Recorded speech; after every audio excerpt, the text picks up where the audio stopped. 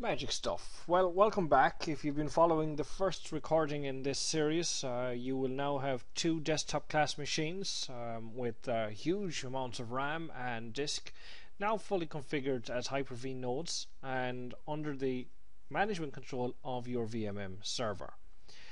We've got a little bit of work to do before we're finally ready to push out some virtual machines, and the only thing I've done since our last meeting was I've created a new user interactive directory called Clouds1. This user will become the actual user account for the tenants that we're going to use to actually push out and validate that everything that we do in this particular part of the exercise works through. Okay, so let's get started.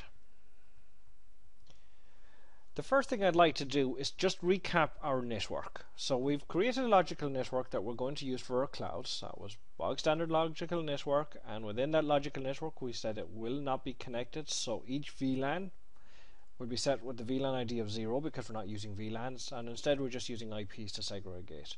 So 1, 2 and 3 all set on the same VLAN. As we said, our home hardware has no VLAN support, and I've created an IP pool for each of those specific VLANs. In addition, we switched over to the VM and services view, and on the virtual networks we went ahead and actually created a virtual network for the Cloud VLAN 1 and Cloud VLAN 2, and as a result of that, VMM automatically figured out that I did earlier create at the logical network level an IP pool and presented that pool back up as far as me here to let me see that there are currently 253 addresses available.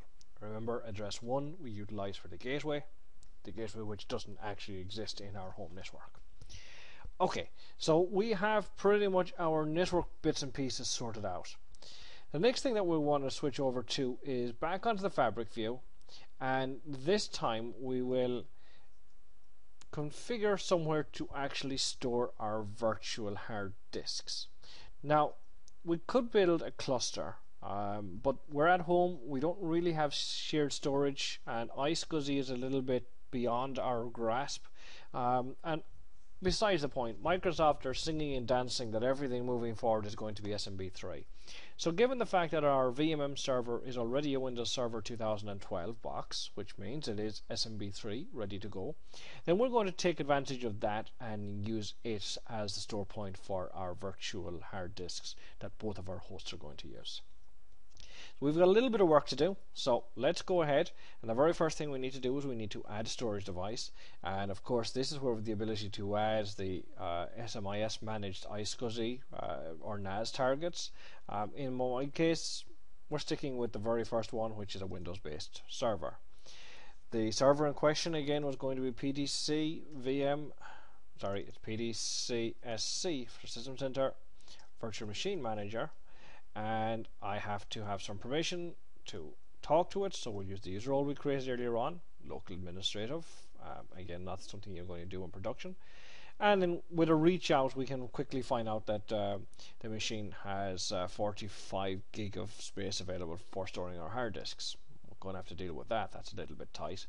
And he's also telling us that there is already a share on this that's not being managed, and that share isn't being managed for storage services for our virtual machines. Instead, that's being used by VMM for its library, so we're going to leave that alone. That's offered by default when we install VMM on the machine.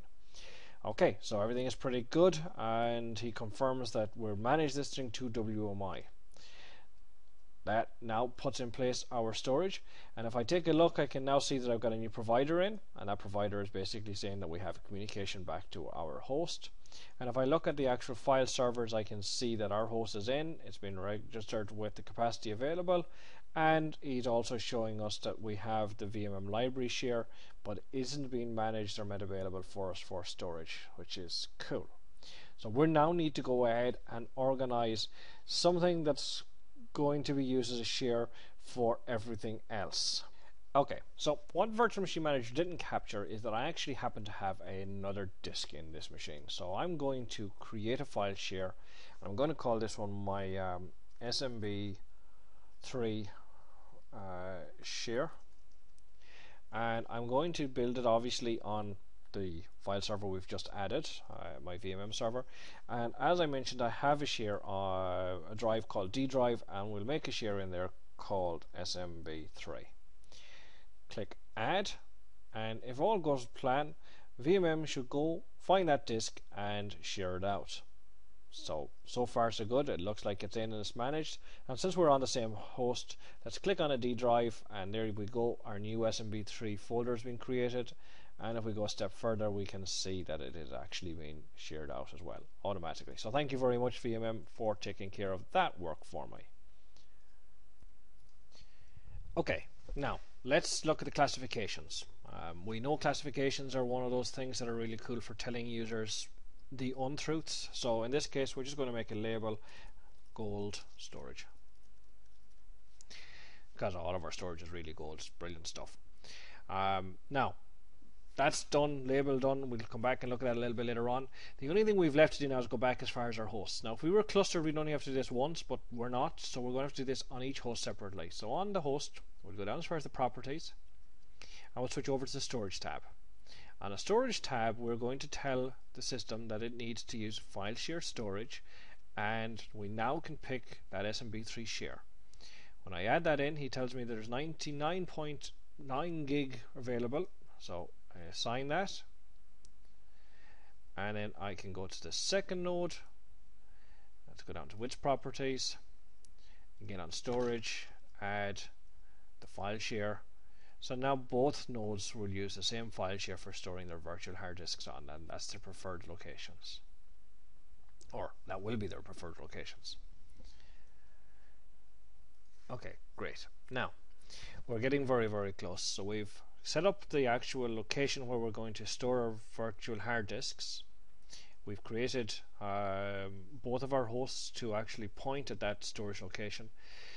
So I think the next thing we're going to do is we'll switch back to our VM view, and we will start and we'll create our very first cloud. So I'm right clicking, and I'm going to select that I want to make cloud 001, and on this cloud I am going to say it's going to span across all my hosts, and I am going to offer the ability to use the logical networks that belong to cloud. Now I'm not offering Fabric because that's a no-no. The Fabric we're keeping for the administrators for managing the stuff, as I said, clustering, live migration, system management. The clouds, that's what's going to effectively be the separate networks that each of our cloud tenants can use. We haven't done any of the advanced stuff for playing with load balancer, so we can skip through that. Similarly, VIP templates are used for the IP addresses used by the load balancer, so not important. And then effectively, what are the classifications we're going to offer back to our user? So again, essentially this is where we lie to the user, and I believe we configured one for high bandwidth initially, so we'll offer that one out to the user. And behind the scenes, if you remember, that one was actually set up as being a low bandwidth actual port profile rather than classification. Now we need to give access to the library. We have a defined library, so we'll give access to that library to the user. That's important because in the library we're going to have to put an ISO file so we can deploy an operating system. We haven't done that yet. We'll do that in a few moments. Also, just back on this page, the ability to store VMs. So if we want to offer the user to actually move the VMs off the virtual Hyper-V servers and move them back as far as the actual library's place, we can define where that is. It's not really important, but certainly something you should play with. And of course we want to actually set a capacity for our clouds. Running on the hardware we are, capacity is pretty much something that is a luxury, so I'm going to reduce this down to only 2 gig available on this cloud of memory, and I'm going to go as far as 35 gig of storage is available for the VHDs. Might give me just about one virtual machine in this particular case, but that's fine, that's enough. And of course the virtual machine type is going to be Hyper-V. And that's all that we need to do to create our cloud. So the first cloud should be in place, and we can see it on the screen. Now cloud is not much good if we don't have a tenant, so we'll go ahead and we'll create a user role, or tenancy as it is called, and I'll call this one again cloud 001 tenant. And this tenant is only going to be able to do self-service stuff. And if you remember at the very start of the recording, I suggested that I actually went away and created an account in Active Directory called Cloud 001 for my test user. Now, best practice would suggest that you shouldn't use a user account, but you should use a group account in here. So that way then you can manage who's access to these tenancies through the Active Directory groups. It makes things a lot easier. But again, I'm at home and I'm testing this on a lab, so I'm bending the rules just a little bit to demonstrate what's happening here. I now need to scope it, so this tenant is going to have access to the only cloud available. If there are additional clouds I want that tenant to see, this is where I will make that change, and I can come back in and modify this at any point in time. I also get the ability to scope down what the tenant can do. So already we've limited the cloud to 2 gig of RAM and 35 gig. I can then turn around and say that this tenancy can have even less than that. So out of the cloud he's only allowed to have maybe 1 gig, or any particular user of this tenancy can be only restricted down so that they don't hog the whole cloud on everybody else in the team. With that in place, I'm not going to make any changes there because we're kind of running tight. The only thing that I need to define next is the VM network, and we looked at those already. So this is the first network I built as a VM network that I wanted to make available in my clouds. So cloud 1 is getting the VM network 1. There could be scenarios when you want more than one VM network. For example, if your cloud was supposed to simulate a production and a demilitarized zone, if you were testing maybe Exchange, then you can add additional ones in here. But for majority of your clouds, a single network is probably going to be the common configuration. Additionally, if the user of the cloud or the tenants of the cloud wants to supply their own VHDs or ISOs and stuff, then we can effectively get a share, an SMB share, and define that here, and that will then show up as part of their actual cloud roles, so they can see any VHDs and ISOs every time the library refreshes. By default that happens once an hour. So it is important that if the user does put something up there, unless he manually refreshes the library, and assuming his permission to do that, then it won't show up for approximately 1 hour. And in addition, if I've got special resources in a managed library that I want to give the user, maybe it's a special build of Windows or something like that, then I can obviously add those in here as well. And finally, the actions. What is it the user can do? And from this list we would pick and select the choices that makes most sense. So we didn't give the ability to store VMs, so there's no point giving him the ability to actually pick that choice in the menus. But he will want to be able to stop, start, shut down, even save, and probably remotely connect to that virtual machine. And of course delete it when he's finished. Sharing and receiving shared virtual machines is something that's quite interesting. If you've got tenants that want to share stuff between each other in different clouds or same clouds, then you can turn that feature on. And of course the owner of the VM being the tenant, he'll want to have local administrative privileges. We didn't create any templates as yet. We're going to be working from VHDs and ISO files, so we'll just allow them to deploy from whatever happens to be in the library, the VHDs. But if you did define that you wanted to make specific templates, then you could restrict the user to only have that access. And finally, do we give the user the ability to make checkpoints? Snapshots in Hyper-V terms, although I believe in R2 that's actually now finally changing to the word checkpoint as well, so that he can actually roll back and move forward depending on what he's doing in his virtual machine. And the last of the offerings up here is authoring, which is one of the service template features in VMM. We can look at that again while you start playing with the environment, but in the purposes of this test we don't need to grant that permission. If in addition you want to give the user access to any of the user roles, so for example you wanted his virtual machine to be able to join the domain with that local administrative pass, but you didn't want to share the password, you could give him access to this VMM access role. He won't see the passwords in the background. Of course, our cloud networks are isolated, they're not connected anywhere, so even if he does push a virtual machine out, he's never going to ping my nodes, so therefore there isn't a lot of value in offering him that particular account. But different scenarios for different requirements. Okay, that should then get us to the point of creating our first tenancy. So at this point we have our cloud and our tenants. I think we are just about ready to start thinking about actually building out our virtual machines.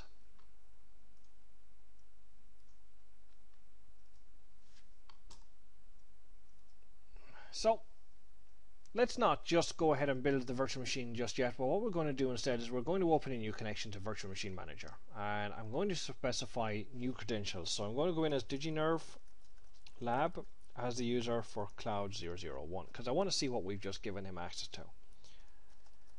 his password, and after a few moments we'll have a second VMM console open up.